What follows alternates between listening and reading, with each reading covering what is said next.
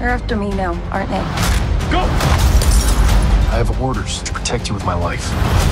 Malolele Kukine. My name is Luciane Buchanan, and I play Rose Larkin on The Night Agent. Look, I need to keep this line open, all right? You reached the wrong number. No, please. My Aunt Emma Campbell, her and my Uncle Henry are in danger. They told me to call you. Hello? Yeah, I'm listening. The thing I love about Rose is actually her hacking skills. I don't know a damn thing about hacking. I found something. This isn't a terrorist attack. This is an assassination attempt.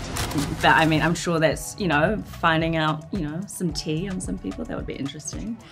And one thing she could work on is probably, I don't know, she's pretty perfect. Wow. Wow, really? Nothing. So, my next question is, now, you're filming Chipua, where the majority of the cast is Pacifica people. And as Pacific Islanders, we don't really get shows with this big, with this kind of... Yeah. So what's it with that budget and that scale, yeah. I think it's beautiful. I've always had an interest in Polynesian history, so getting paid to learn about it and learn the language and be fully immersed is absolutely a dream come true, and the character I'm playing is pretty awesome, so can't say too much, but it's pretty awesome. Yeah. Sweet. Okay, for this one, if you can say something, just a shout out to your family if you... Okay. Yeah. Everybody's so proud I love of you. them, I love them. Yeah. So everybody's so proud of you, and I know your family are making announcements in the group, the Facebook group, chats and stuff. Well, what do you want to say to them? Do I say it to camera? Yeah. Yeah. Hi, family. I love you all so much, and thanks for all the posts and all the roasting. They're already roasting me. What are they roasting you on?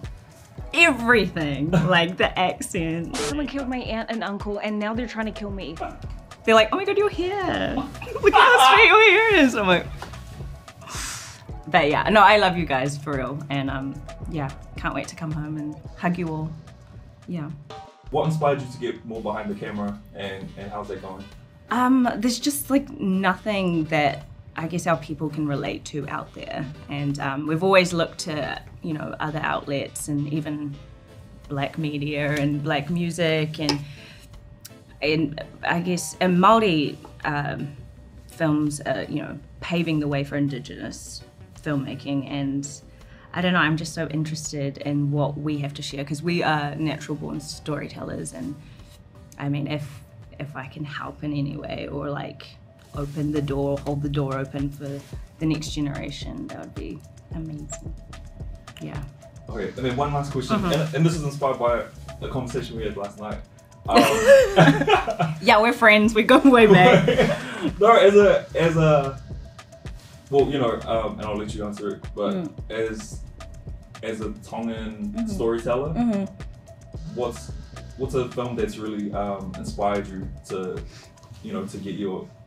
get your own kind of storytelling going? Oh my gosh, so many. But we were talking about this. I feel like in Pacific stories, we have the tendency to do a lot of comedy and lighthearted stories. But one film that always stands out to me is The Orator by Tusi Tamasese. Like, it's still just the best film, and it's just full of so much heart, and it really encompasses what it is to be Samoan, and it's just so beautiful. I can't describe it, but yeah.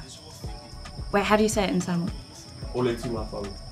Ole tula fale. Yep. Okay. Oh, here comes the orator in her popping out. All right. Also, can I just say, I'm so happy to be doing this with you. I lived on Krit's couch for two weeks when I first moved to LA, and it's so surreal doing this with you.